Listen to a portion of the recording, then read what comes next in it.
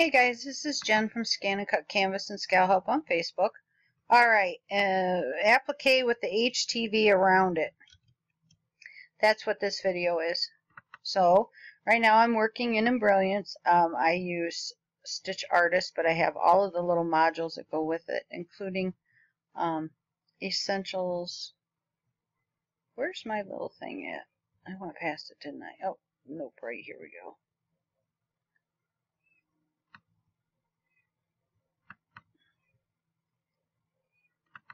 Oh, it's too big.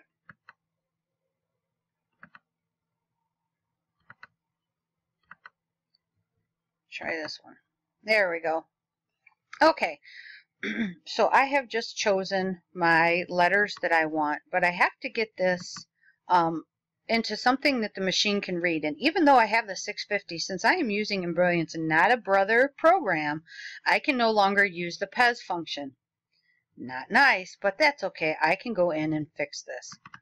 So let's come over here to color. So I know that this yellow, because it's the first color, is more than likely the first tack down stitch. So I'm going to change it to applique position, not material. And I'm going to go through and I'm going to click OK. So I'm going to come in through here. Oh, and I'm going to pick every yellow. And I'm going to change that to position and click OK. We'll grab this yellow one. And position, OK. The last one, I'm going to save it when I do it. This one. Applique, position, save all. And we'll do, oh, there's my other one. Click OK. And now let's bring it over into SureCuts a lot. Oh crap, I saved over it. I didn't want to do that. Oh well. Okay, so here it is. And of course, because I'm not actually embroidering around this, I can change the size and do what I want with this. Since it's just going to be cut out of fabric, okay, and then I'm going to put the HTV around it. I'm not going to be doing any stitching, so I can adjust the size of each letter as I want to. All right, so I can come in here.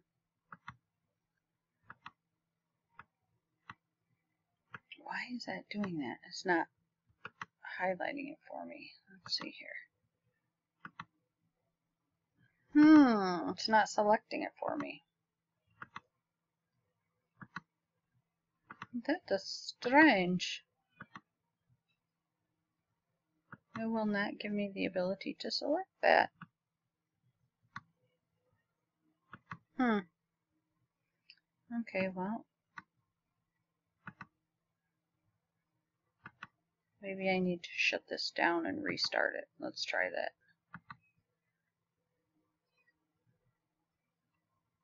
that. Okay, got it fixed. Sometimes when if your SureCuts a lot starts to act that way, just back out, save it as a scut file, and bring it back in, and it'll start acting right. Okay.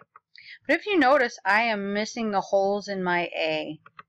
Well, what I can do is I can either try to erase these, but sometimes the erasers don't capture what you need.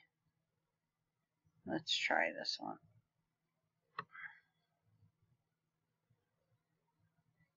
Okay, this works. And if you have a point where your erasers don't work quite right, you can take the pen, draw some points,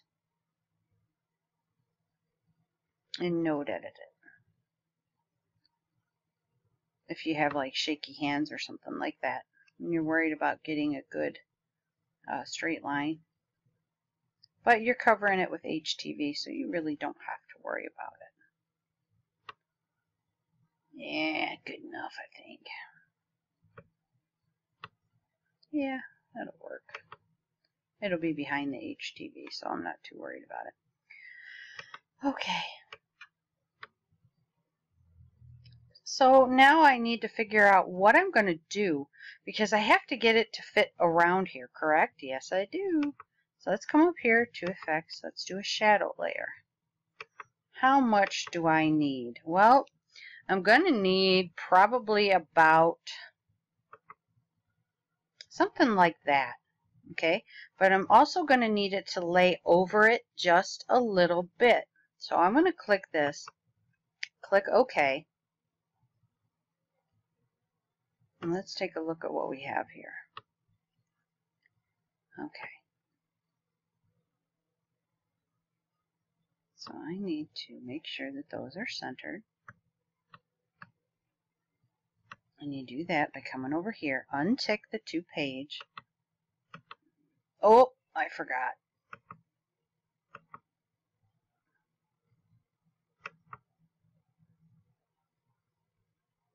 And this is taking forever. See, not responding. Okay. I have to group this because I ungrouped it. Okay. I know that's center because I just undid it all.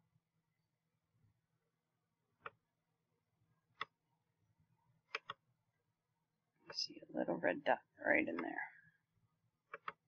Okay, so now I need to trim this out.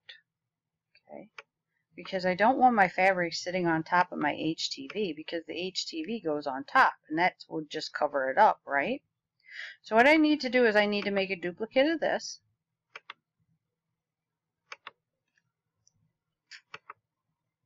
Okay. I need to make sure it's all centered. Then the path, and we're going to do a back minus the front. So we're going to keep the back and we're subtracting the front from it, taking it away. Okay, there we go. And I know it's overhanging the page right now. That's okay. We'll deal with that in a little bit. Okay, so there, that fits okay. Let me bring it over just a little bit. Alright, so that fits, but we need a little bit of an overhang. Alright, so we need to grow this outside just a smidge. Okay. And you think, well, how do I do that? Well, the trick is to come back up here to your effects. Go to shadow layer again. So we're going to add a little bit of a layer to this one. Okay, so you see it added just another little bit, and I'm going to click OK.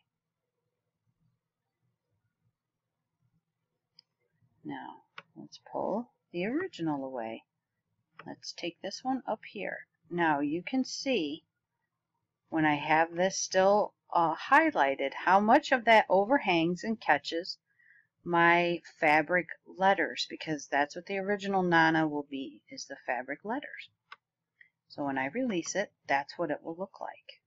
Okay, so if you don't want this much HTV showing, when you do your original shadow layer, don't make it as thick. Okay, so don't make this one as thick.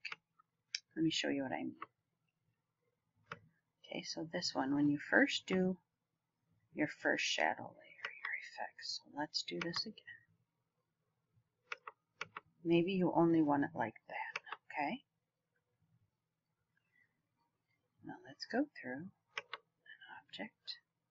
We're going to duplicate again. Okay. Now we're going to do a back minus front. Remember, path, you can only have 2 objects in your path function. Okay. Effects, we're going to go up here. We're going to add one. Okay, 1 tick to that. Click OK.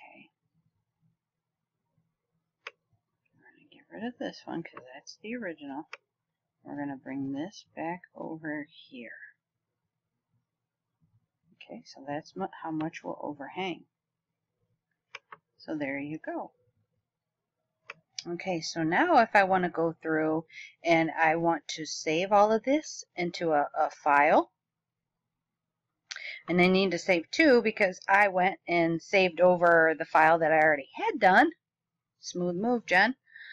I'm going to go and I'm going to make a second page because I need 1 for my HTV and I need 1 for my fabric. So I'm going to come up here to the green plus sign, page 4, woo, and I'm going to make a fabric page. Okay, so I don't care what page number it is, it's my fabric page. Okay, but I first need to make sure that these are the correct size, because I don't want my machine shutting down and restarting when I go back or when I stick my stick in there. Okay, so first I need to duplicate that because I need another one of them. Can't be going around without it. I could duplicate it when I got to the machine, but I'm lazy and I don't want to do that. Okay, so there's that one. Nice big honk and hunk of stuff there. Let's bring it up, bring it over. And there's one very important thing that you need to do when you're using HTV. Do you remember what it is? Very good. You have to mirror it. So we'll do that after we get it all sized. How big do I want, Nana? I'm going to put this on a blanket. Probably both of them on a blanket. Okay. Which one do I want this one to go in? I got all these Nanas laying all over the place like they're Legos. No, I'm not too keen on that. Well, I don't know. And that needed to be moved. See, and then I love in ScanNCut a lot when you hover over it, it gives you what lays underneath there. Okay, so that looks okay. I'm pretty pleased with that. So let me take this guy over here. Now let's size it up. So you got to pull it in. And remember, when you're working in ScanNCut a lot, because we have the ScanNCut, we need to make that custom size mat. And if you look on my paper tab over here, hang on, right here, 12 ScanNCut. Okay, so that's my 12-inch mat. And that makes sure, because watch, if I flip it over to a 12 by 12, look, it looks like I have all this extra room. Well, if I go and I stretch these bad boys out, when I get to my ScanNCut, it's not going to work. Sometimes it shuts it down and sometimes it doesn't. It'll just be gray. These will be gray and not the solid or not the black lines that we're used to. Okay, so make sure you make your custom size mat. If you need help doing that, there is a video on my YouTube channel. Search custom and that will come up for you. It's really easy to do. Okay, so I'm going to highlight my inside words, which are my fabric words. Send to layer page fabric. Send to layer page fabric. Okay, so now these are all my HTV things that are going to be cut out. I have them on their 6 by 12 portions of the mat, or 6 by 11.65, whatever, portions of the mat. So I will cut my pink glitter or whatever I have. I think this Nana likes, oh God, what is it? That zebra stripe stuff? Wild Nana. This one likes purple, so I'll probably do a purple glitter and the zebra stripe glitter stuff out of HTV. So this being HTV, what do we need to do? Object, transform, flip horizontal mirror, not flip vertical. This one. Oh, that looks funky. Object, transform, flip horizontal mirror. And that's what I need to do.